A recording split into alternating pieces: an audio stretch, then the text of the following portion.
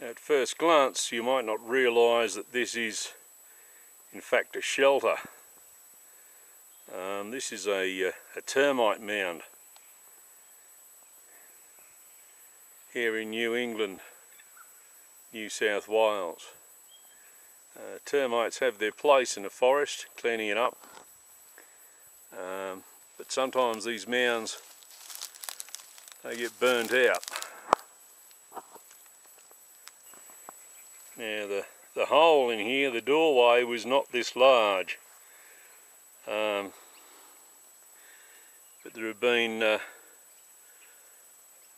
animals using this as a shelter, and they've been a little clumsy in getting out of the shelter. They've knocked it out and made it even larger, but it's still a reasonable shelter. You could also light a fire in here and camp in front of it to give you a good area for containing a fire.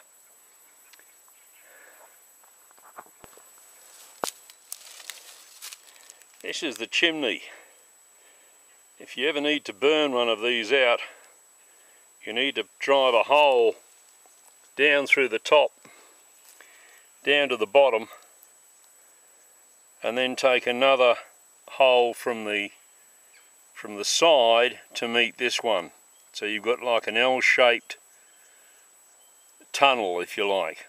If you light a fire in it, it'll draw up through this vertical hole, and it will burn the whole of the inside out and leave it hollow. This is easily blocked up by putting some bark over the top of it afterwards to keep it waterproof.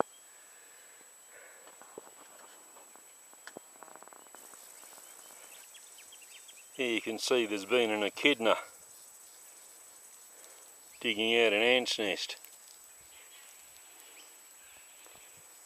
You see this around, then you know you've got echidnas around.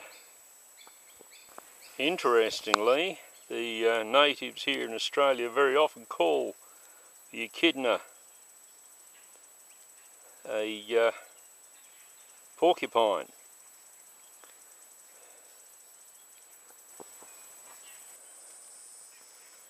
Now we've got a grass tree.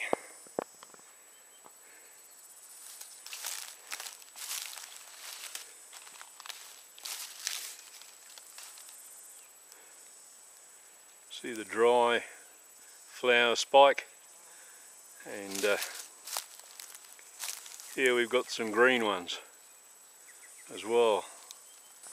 These are not in full flower yet. When they are in full flower, you can either suck the nectar out of the flowers, or you can put them in a drink.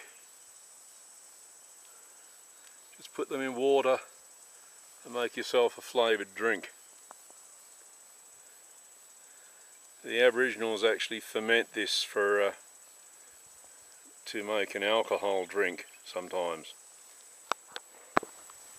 Stems can be used for spear extensions by fitting hardwood tips into these. Some of them grow very straight.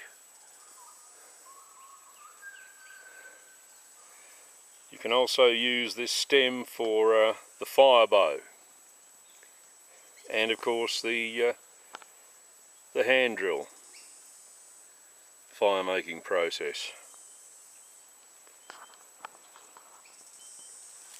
These the leaves can be pulled out and the white ends can be eaten on these.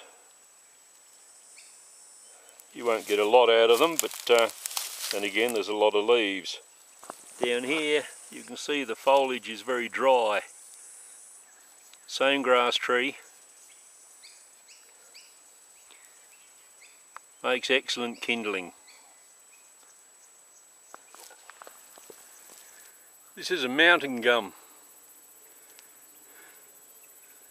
They're a ribbon bark, as is the manna gum. The manna gum, you can actually eat the gum out of the tree, but this mountain gum, the the sap doesn't taste so good.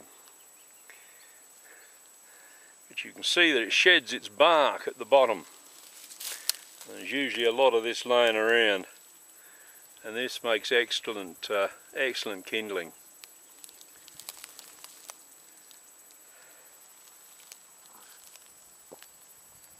Here's a good example of a widowmaker.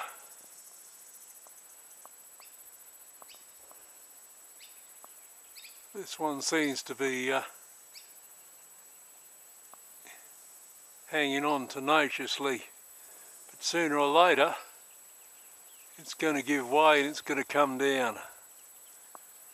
So you want to make sure you do not build your shelter under something like this. Always look up in the trees before you set up camp.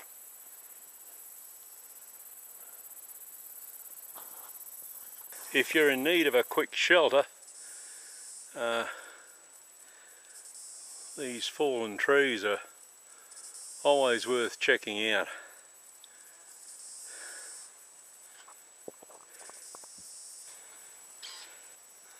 Not a lot of room, but you can certainly crawl up in there if you want to. I've done it.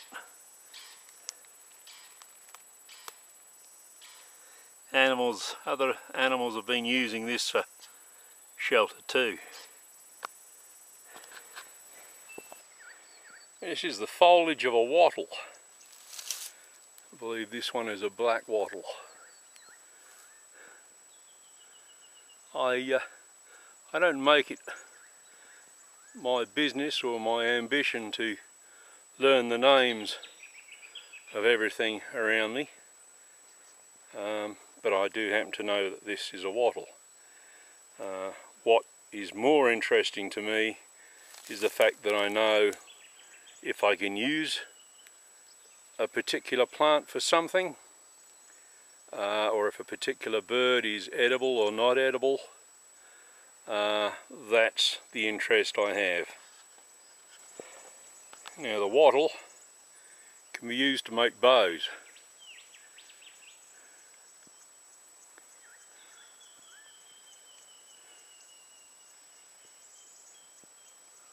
If you've got a large mature tree, then it can be split down to make several bows, or you can use a limb of a small one like this to make a survival bow, in which case you don't really need to do anything but cut it to length, put notches in it, make yourself some cordage and string it up, and away you go.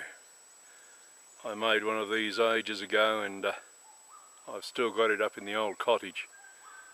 These are very springy and also good for making spring traps. Again, trees like these are always worth checking out if you're looking for shelter.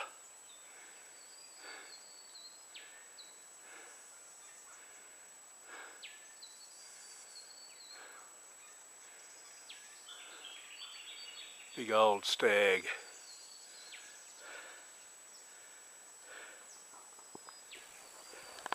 Around the other side.